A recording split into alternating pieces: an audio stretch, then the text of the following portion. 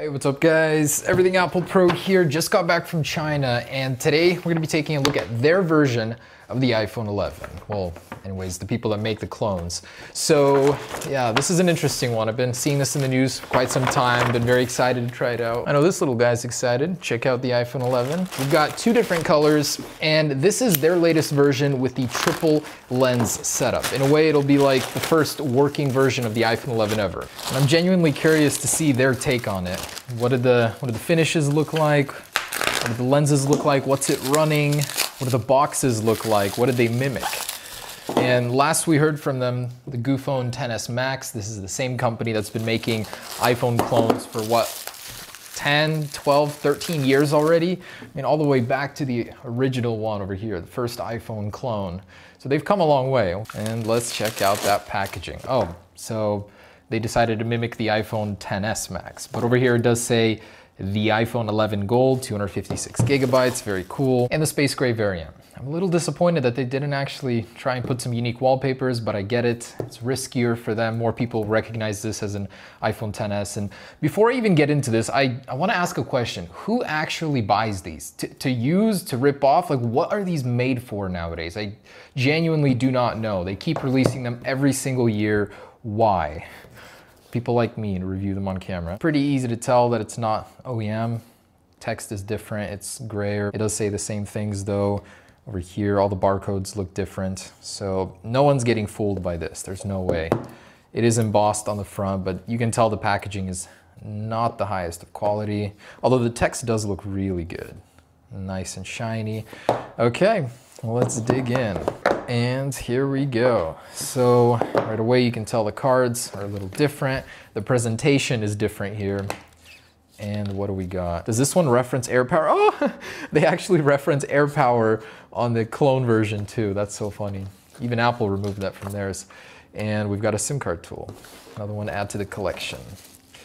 Okay, and here it is. Ooh, it's got a very heavy feeling to it. And ooh, there it is. Oh my goodness. That looks nothing like what it's supposed to look like. It is square. I think that's the only similarity here. The flash unit is way too close to the top. The lenses themselves are, oh my goodness, they look dinky. That does not look right in any sense. So I think these two down here are fake. That one is the only one that's actually real. But the color looks good. Like, it looks really close to the real deal. Actually very close. I'm very surprised.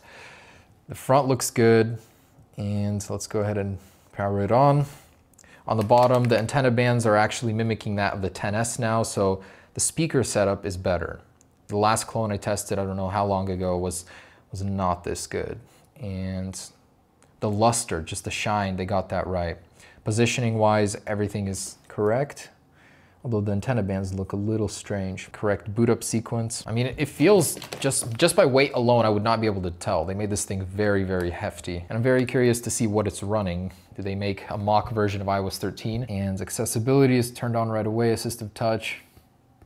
Is there a touch to wake feature? In the space gray version, I just want to see how close they got on this one. Oh, wow. This one looks better in my opinion. Blends this in better.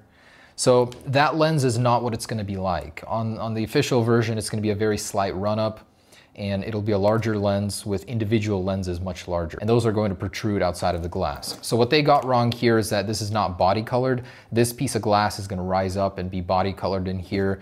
On this one, it's not. That's a difference that we know of already. And the iPhone text down here looks kind of cheap, not like the real deal. Yeah, it's a little wonky looking. That's the easiest thing to get right, but they never do. And with no tap to wake, I have to physically press the button. Ugh. Okay, already fully set up for you. So someone down there decided to save you the trouble, and let's turn this accessibility off. It looks old. Oh, no back swipe. Instant deal breaker. Oh my goodness, that's like what makes iPhone the iPhone is the back swipe, but they removed it. And iOS 12.0. I'm a little disappointed that they didn't even put the effort in to make it run iOS 13, a mock version at least, and it's the first version. Let's see if we can get some Wi-Fi going and software update to iOS 13, because I'm not liking this. And about that chin area, so yeah, it's a bit chunky, But considering the quality elsewhere is pretty decent, I'm willing to overlook it, even though that's what you're going to be looking at 99% of the time. So they've certainly come a long way. iPhone clones in 12 years, before when you had a stylus and it was nothing like the original. Now for some people you could get fooled, you know? And there's no new rocker switch over here. The volume rocker remains the same. It does work at least. Let's see if there's a software update going here. I'm very disappointed. Attention to detail is not that good here. Basically iOS 12. Oh, the control center is a whole separate page that slides down. Is there a 3D touch? I'm not seeing it. Yeah, they didn't even bother with that. Maybe on the home screen here. Oh, okay. So a long press or haptic touch is 3D touch on these guys. Otherwise, yeah, it looks just like an iPhone in the settings. And the app switcher, I guess it does work. The switching between apps like this does not work though. So on the surface level, before you start using the software, it might get away with it, but once you actually get into it, not at all. Question, if this was the lens, would it be fine? This one is still, I'd say, about 2 times larger than the iPhone XS Max. The official one is going to be even larger, but even so, it doesn't look too bad. Like seeing it in real life, it's not bad at all. You can get used to this. Most people won't even notice after a few days, few weeks with it. For so much complaining, I think it's unsubstantiated. It doesn't look like anyone tried that hard. I like the physical side of it looks good, but the software is just not there. And there it is. So the Geekbench score on iPhone clones, I'd say, hasn't changed in over 5 years. They use the same processor every single time. Android 6.0, so that's a downgrade. Sometimes they come with Android 8 and quad-core 1.3 gigahertz. That's 1/10 the score of the iPhone XS Max. Apple XS Max 11, in case you were wondering what the new iPhone would be called. Anyways, next up, let's go ahead and take a look at that camera. So we now have a triple lens camera, one of those being an ultra wide lens, 120 degrees field of view, according to the leaks. And let's go ahead and see this feature. I am so ready. One of my favorite features from the Galaxy S10. Let's check it out. And for some reason, like not just here in the camera, but everywhere, it's as if I'm using iOS 10, like a really, really old version of iOS. The buttons, everything, it's just bad. Man, oh, look at this. The music app is from years ago. So there is a portrait mode and with just one depth effect, but it doesn't work at any distance. Okay. Yeah, I don't know. I'm not liking this in the least. So let's go outside and test out what they say is a 13 megapixel camera. Realistically is likely a 8 megapixel, 5 to 8 megapixel. All right, so the camera app actually looks really good. It's in full screen. It's deceiving on here, and the zoom function is straight in the middle of your content. Nice. I swear, whoever made this software like did not care. They slapped it on from a year-old device. But man, I am ready for the camera quality that'll come with the inevitable real triple lens camera. Over here, I think very clearly it is fake, these 2 bottom ones. So from what I saw online, you're stuck with an 8 megapixel shooter. As for the front facing camera, we have a 2 megapixel shooter. Terrible. Other dimensional. Don't buy this expecting to be taking anything notable with it. It has a camera. It's terrible, but it's there. So the world isn't ready yet for the triple lens camera. I'll be sharing that with you guys once it's out. We have 2 months to go. As having seen this design for months and rendering it and all, you know, I really hope that it looks a little bit better than this. But even so, if they did mimic the iPhone XS style of the lens, I think it would work pretty well. Like, I like it.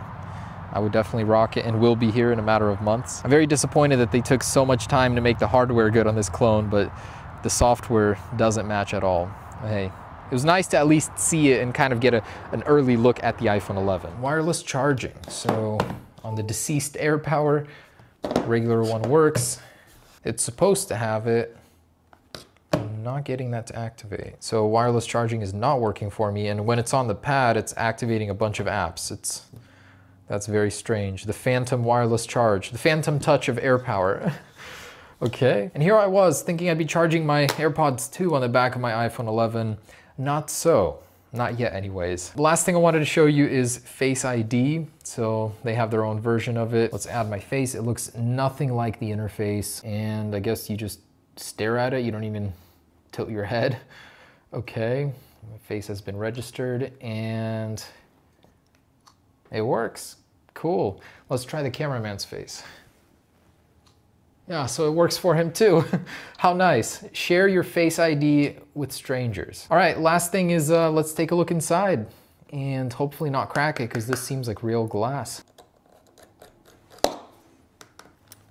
Oh, that came out ridiculously easy. Do not do this to your iPhone clone without turning it off, but I'm sure it doesn't even matter. So that plastic surround just broke off. It didn't want to come out, okay. All right, so as you can see, the LCD was carved around the notch. It's genuinely a real notch. And a very tiny 2-megapixel shooter over here. And you can tell that all of this over here is heavy metal to give it the weight. Without this, it would have felt very, very cheap. Now, oh, I forgot to mention, this does have dual SIM. So let's take a look at that. Oh, wow. They actually copied Apple's dual SIM layout. The SIM card tray has the same stack dual SIM. Otherwise, really unremarkable. Nothing really to report here. Yeah. Oh, other than the fact that it opens differently. Wow, actually, I just realized this is the first iPhone clone that actually opens the same way the iPhone does. Most of them I open from the back. So there it is, guys, the iPhone 11 clone. The real one should be coming out here very soon. But would I recommend this? I would say absolutely not.